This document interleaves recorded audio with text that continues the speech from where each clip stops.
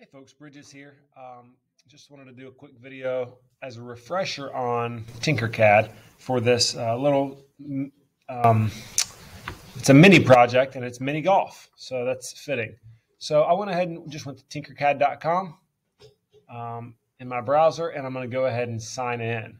Now I'm going to click on educators, you're going to click on students, but we're both going to click on sign in with Google. So once we have signed into TinkerCAD with Google, hopefully you're seeing this. Good. We're going to create a new design. You can see I've started one here, and it gives it this weird name, Daring Cup. I actually don't like that name, so I'm going to click on the thing here, and I'm going to go to Properties and change the name of it. I'm going to call it Mini Golf.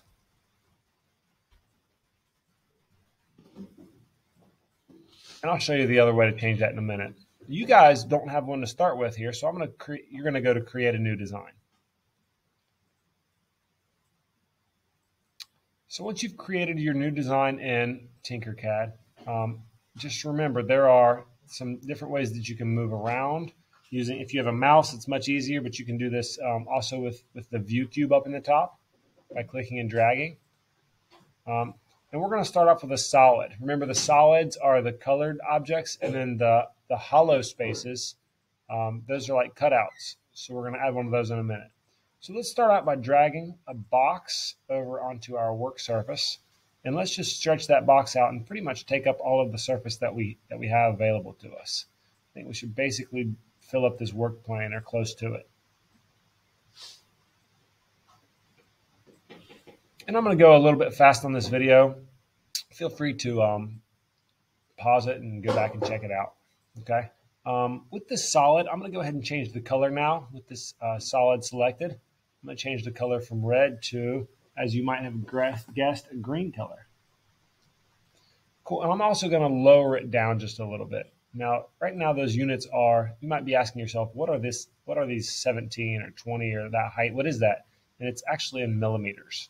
So I know that most of us don't operate in millimeters, but I'm just going to choose an arbitrary number. We'll call it 8. All right, now the next thing I'm going to do is I'm going to choose this absence of space. So it's like a cutout, and I'm going to drag it almost as far. So I'm going to leave sort of a little border around the edge, a little wall. If you've ever played mini golf, you know that it's not very fun if you don't have walls to bounce your golf ball off of. Okay, so I'm going to go out almost as wide as my green area. And here's the tricky part. Okay, if I cut this out right now, it's going to cut out like a picture frame, and it's going to be down to, we're going to cut all the way down to the table in the middle. I don't want to quite cut all the way down to the table. I want to leave a little green floor in the bottom. So I'm going to use this little black cone right here, and I'm going to drag my shape up. You can see it lifts my whole block, my whole absence of material up, out, through. Okay, and remember, if it's down at 0, then it's all the way to the bottom of the green block as well. So I actually want to have my number be right around, I don't know, 2 or 3, maybe even 4. So what that does is I've brought my hole up above the bottom surface of my green. Okay. Now, right now, you might be saying, that doesn't look like much of anything. Well, what we want to do is we want to select our 2 objects, either by clicking and dragging, or alternatively, you could click one object and then hold Shift on your keyboard and click the other object. Either way, you want to select both of those shapes, the solid and then the absence or the hole. And once they're both selected, you want to check up here in your toolbar to make sure that you have 2 shapes selected. And with those 2 shapes selected, we're going to click right here to combine or join them. Group them is what it's called. And when you click Group, you can see it cuts out that space. Since we raised our shape up off the bottom, it leaves the bottom, basically the floor of that green right there. And I think that's what we're going to operate with as the base plate of our mini golf.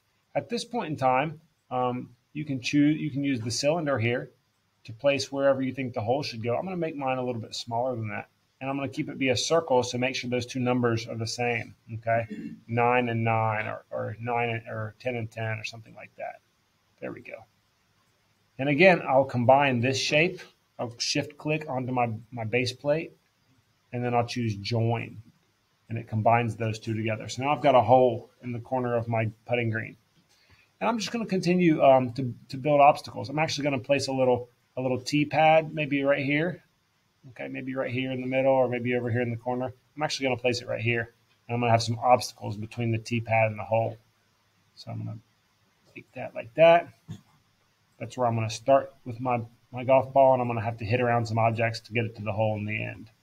So just have fun. Drag out some different shapes. You can move things around. You can bring things up and down. You can actually you can do all kinds of fun stuff on here.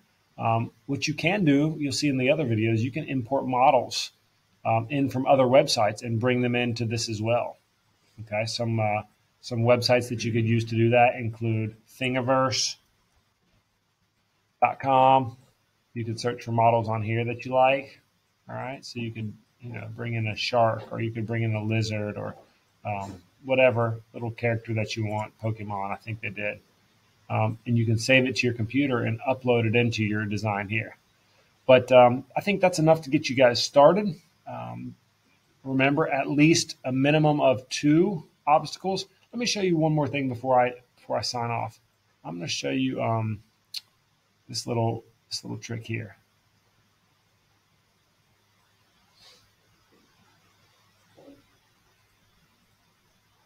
I wanted to make a hill with a flat spot on top. So the way that I do that is I make this incline coming up off of the little ramp coming off my surface. And then I want to take a box, absence of space, and I want to place it. I don't know what happened just there. I want to drag it up.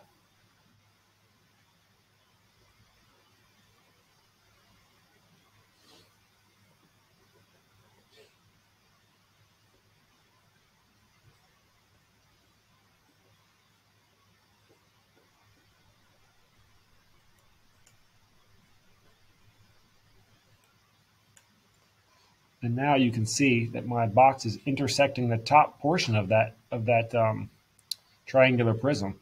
And when I shift click and select both of those shapes and I group them together, it's going to put a flat spot on top right there like that. So now I can hit my ball up on top of the elevated green and look for the hole up there, or something along those lines. All right, y'all, have fun. Go ahead and make yourself a putting green with at least 2 features, at least 2 obstacles, and have a good time with it. Let me know if there's any questions that you have or if I can help. Thanks.